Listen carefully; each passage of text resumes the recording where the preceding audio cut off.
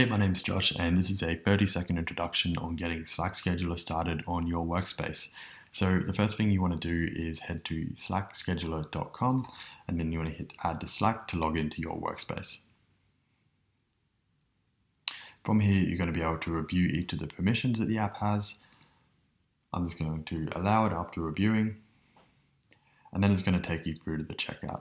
So you don't need to enter your billing information to get started, but to make sure that no one on your team has any disruptions when they want to keep scheduling messages, it's kind of recommended to proceed with this.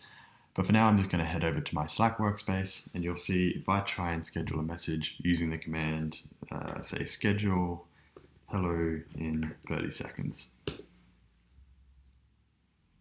Straight away, I've already been able to schedule a message.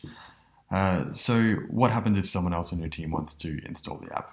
So here I'm logged into another member, also named Josh, and I'm going to try and schedule a message the same way.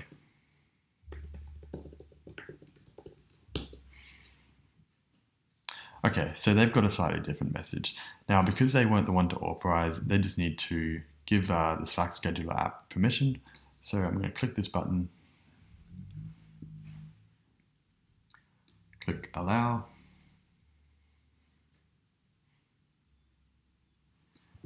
and then I'm going to head on back, and you can see my first message has already come, and it's from this particular user as well. So I'm going to go schedule hello in 30 seconds. Cool, and now my message has been scheduled.